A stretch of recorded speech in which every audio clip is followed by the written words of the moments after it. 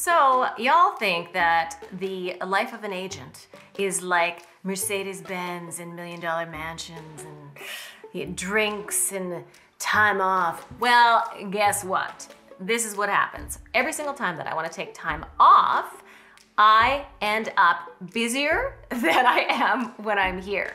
So I was just in Puerto Vallarta with my family, and this is what happens. I am writing offers at like midnight, 1 o'clock in the morning, and my family is off enjoying an amazing dinner overlooking the ocean and watching the sunset. That is the reality of real estate life. You're welcome.